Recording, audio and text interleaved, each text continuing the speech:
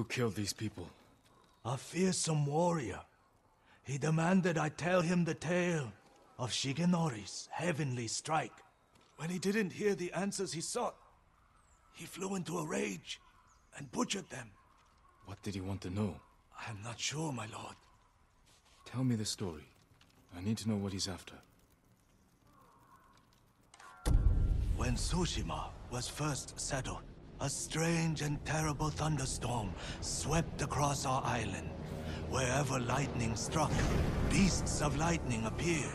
These violent creatures tore through villages, causing death and destruction, moving too quickly to be stopped. The people knew only one man who could possibly stand against the lightning beasts. Shigenori, the fastest swordsman in all of Tsushima. Shigenori never lost a duel. With years of practice, he had created the Heavenly Strike, an attack that struck quicker than the eye could follow.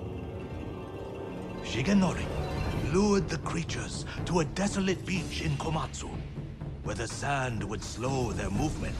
Their clash turned the sand to ash and bleached the leaves of trees white. Shigenori's Heavenly Strike cut through them faster than they could move.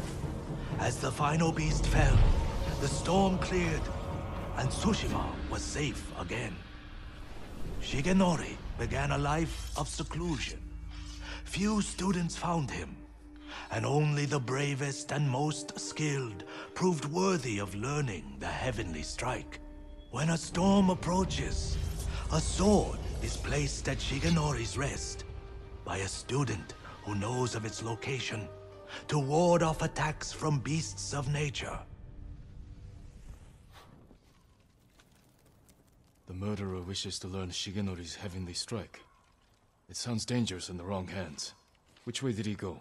A woman fled toward a nearby bridge. He chased her. He'll answer for what he did here.